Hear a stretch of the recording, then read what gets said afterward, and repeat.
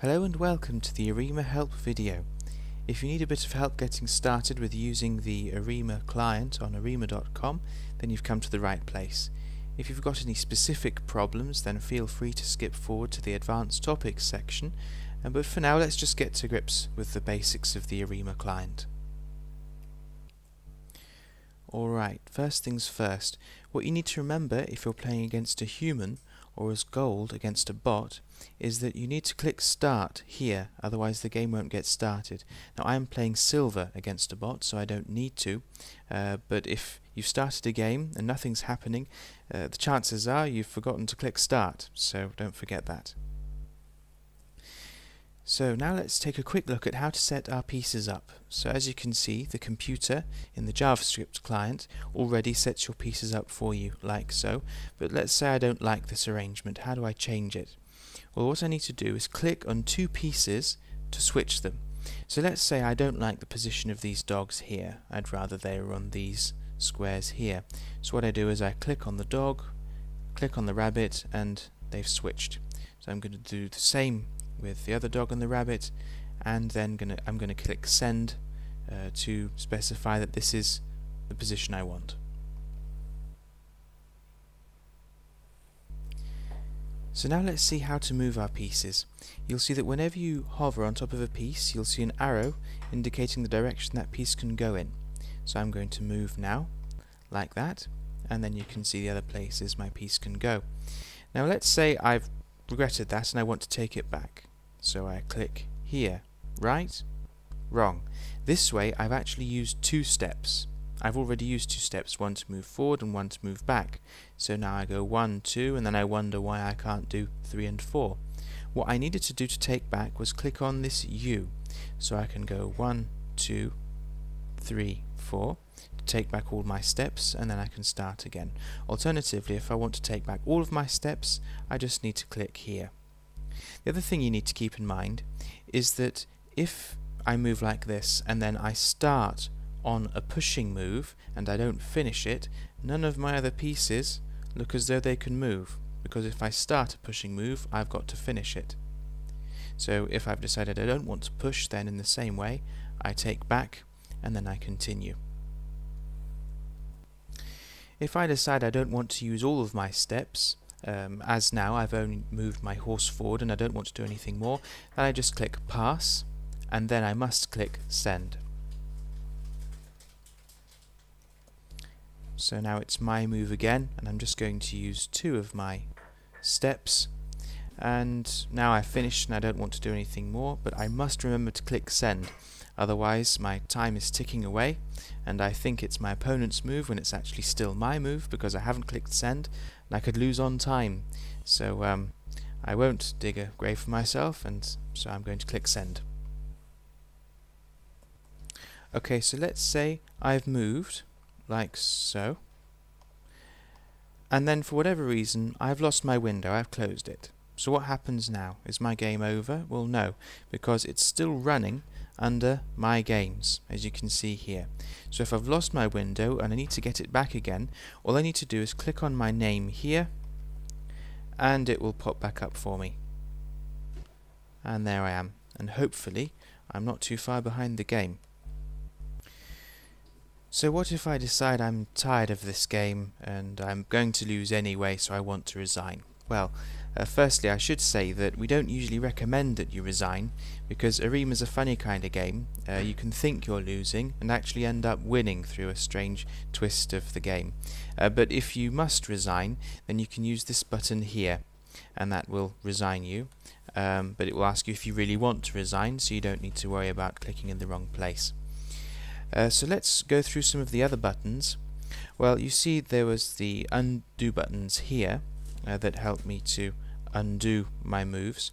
These are the redo buttons, so I can redo those steps I just took back. Pass we've seen. This changes the view of the board, depending on whether I want to view it from the side, from my own perspective, or my opponent's perspective.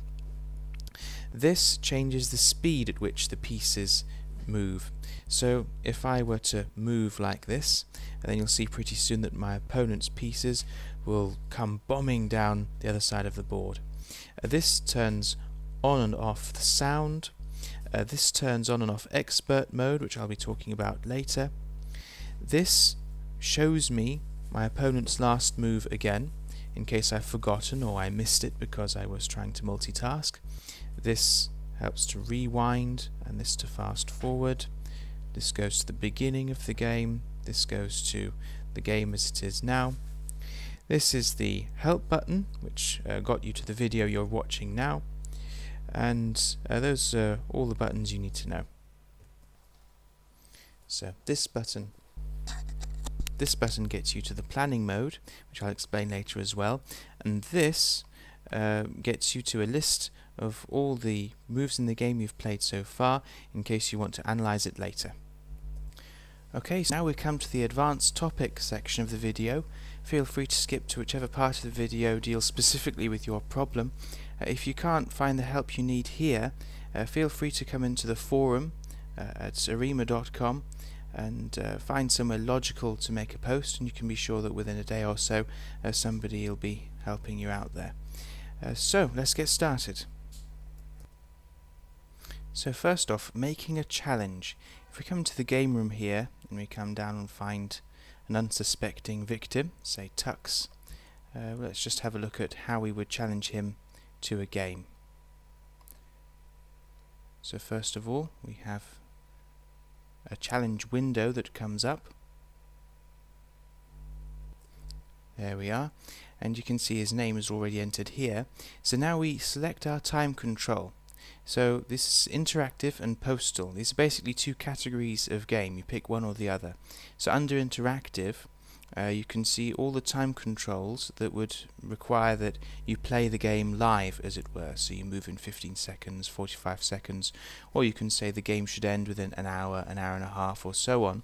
You pick whichever one of these you want, and then make the challenge in that way. Either that, or you can pick a postal game, which is basically whereby you play a game over several days over email.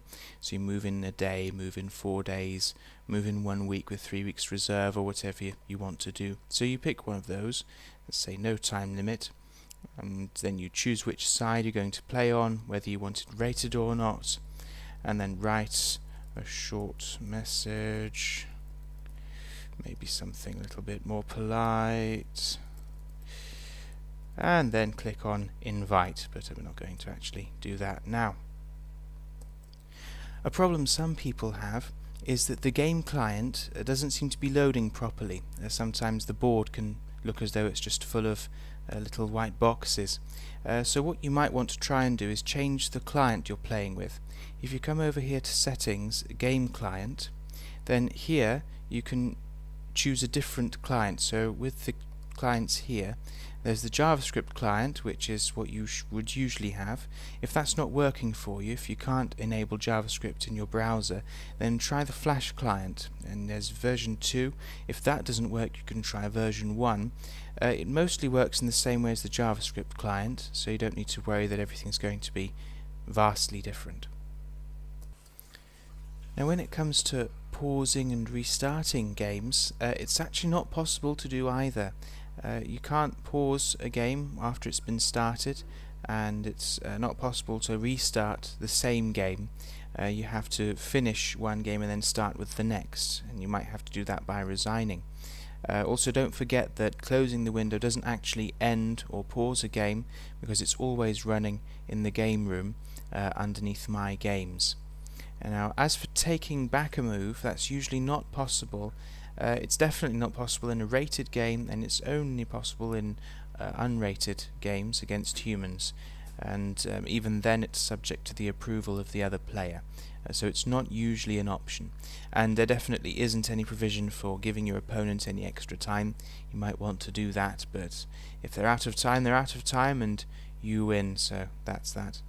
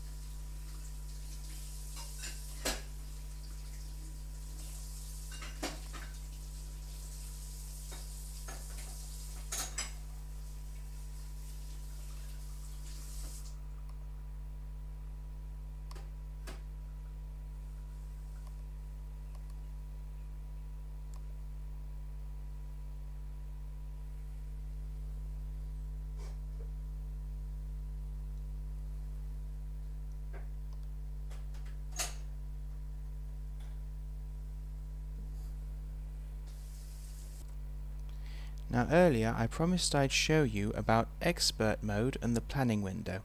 So with it, what expert mode does is it allows you not only to take steps with your own pieces and to work out the position you would be in and to try and plan, it also allows you to play with your opponent's pieces in the same way.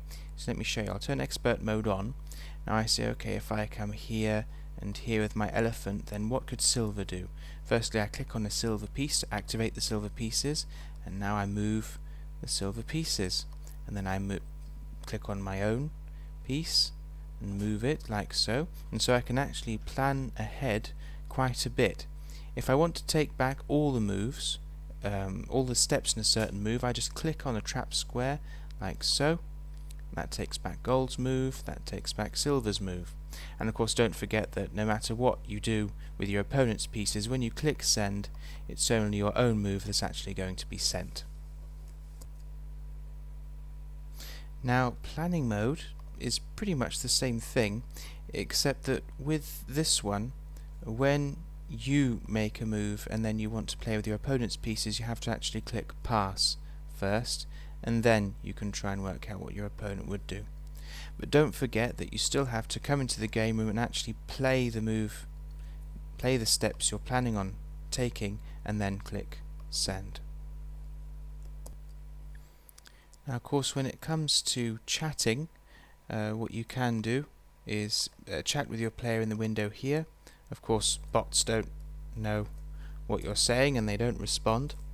But of course what you have to remember is that after you've lost the game, you can only continue chatting for a certain amount of time before the server deletes it. So what you can suggest to your opponent when you finish the game is that if you want to continue chatting, then you can close the game window and come into the chat room here. Also, if you want to comment on the game you've just played, then you can come into Games, My Recent Games, and then you can come here and add a comment about the game you just played, like so. And then come here, add comment, and a comment was added. So I can come back and see it there in theory. So that's about it. As I say, if your specific problem hasn't been covered in this video, feel free to come into the forum over on Arimaa.com and ask for the help you need. I'm quite sure you'll get it. But that's it from me, so I hope you have some good games.